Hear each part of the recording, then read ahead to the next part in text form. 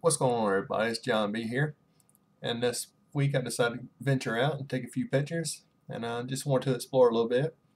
And I found this bridge online called the Red Oak Creek Cover Bridge, and it's about an hour west of me in Woodbury, Georgia. So I called up my friend Meredith and see if she wanted to go out and take some pictures, and we ventured out and found this bridge and put it in GPS, and a lot of times you don't know if you can believe GPS, so we went out and followed the route and turned off on this dirt road here, and it was kind of secluded out in the middle of nowhere, and as you see, it took us a few miles out, and I started to wonder if we were going to the right place, and finally the road got rough in some sections and a little bit muddy in some sections, but yeah, it was the right road. So we went out and traveled, and had some pretty land throughout here, as you can see, and later on the farm comes up on the left, and it's be a nice place to go out and just ease your mind kind of deal. And I was also thinking for night photos, for the stars and stuff. There's no light pollution out there because it's in the middle of nowhere, so it'd be a nice place to go and try to get a picture of the Milky Way. But anyhow, Meredith and I went out here, and it's called the Red Oak Creek Cover Bridge, and it was built back in the 1840s by a freed slave called his name was Mr. King, and Mr. King built a bunch of these bridges throughout West Georgia, and this is his only surviving bridge of this design. And the bridge is 390 feet long, which includes the approach from one end to the other. The whole cover bridge isn't the longest, but the whole bridge at 391 feet is considered the longest one and the oldest and longest in the state of Georgia. So it's pretty nice. The bridge, they say, has a little bit over 2,500 wooden pegs holding it together. And basically the planks were made up out of crisscrossing at a 45 and a 60-degree angle. And they were fastened together with the wooden pegs. So yeah, it's a pretty cool design. There's like I said, there's no nails except for in the ceiling, because they like for the shingles they use wood planks, and has some nails in it, but everything else as far as the bridge was built was done by the wooden pegs, which is pretty cool. And the bridge also said it can hold a three tons, excuse me, and but the size of the bridge, I don't see it anything going over the bridge at 3 tons. But it's the history of the place is kind of cool, because you look back in the 1840s and the horse and wagon days, and they had this covered bridge, and you wonder, well, at least I wonder, what went through this area, like mills and stuff like that, and what the road was used for. And it'd be nice just to be able to go back in time just to see what it was done, everything was used for.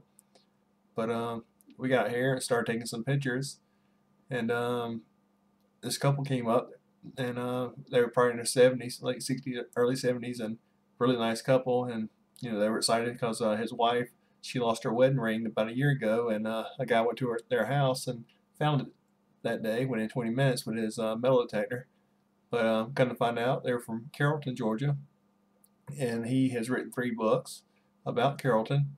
And Meredith, her brother-in-law, his sister lives in Carrollton, and so Meredith just asked them if they knew of that name, and they're like, they knew her, and they actually went to church with her. So it's like, wow, small world, because they're an hour and a half north of us from where we were at, and we just met this little small place.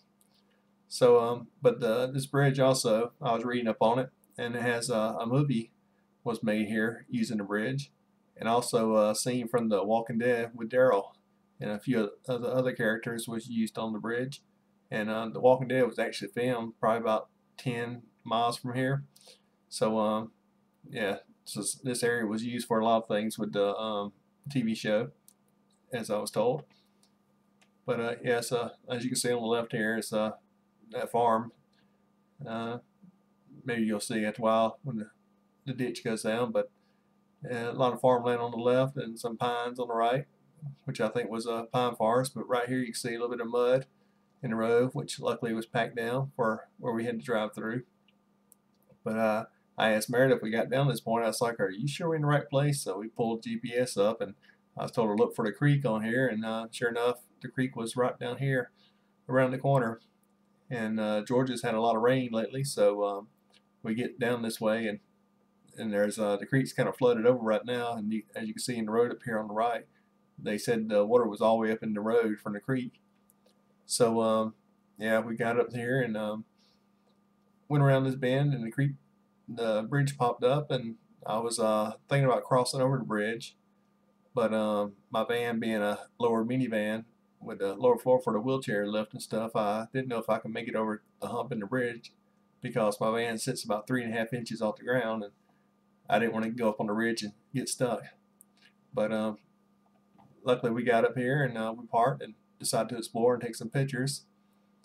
But on the other side of the bridge, the road is paved, and if you go maybe 200 yards, it takes you back out to the main highway, which, you know, if we knew, we would have went that way. But I also enjoy going down the dirt road and exploring that way because it's kind of peaceful and it's a beautiful area.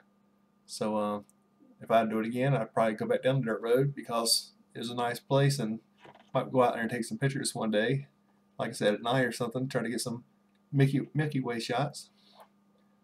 But yeah, we got out here, and as you can see here, the pictures start popping up. That's the sign and the creek in the background explaining where you're at. And I always like doing black and white for things like this because it kind of shows you back in time kind of deal. And as you can see, the water here up on the left is kind of flooded up under the bridge. And this is all the trestles. Everything's in there with pegs. You can see in another picture how the pegs are inside the boards. All right there, how they go in crisscross, and they got the pegs in the middle. I did a 30-second exposure with this one, the cloud movement. And we decided to go across the bridge. I said I'll take my chance since it's paved on the other side, and figure we'd go out this way since it'd be quicker to get back home.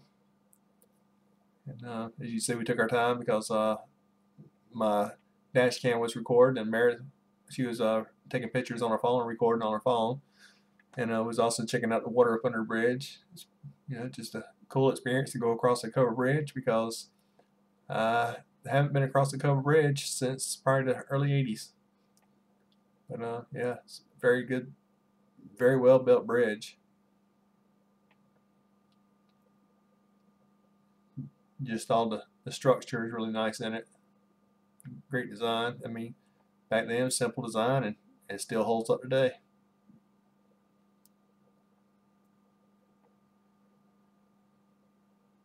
But on the left here, you got the parking. People come out there and park, and got a few picnic tables over there.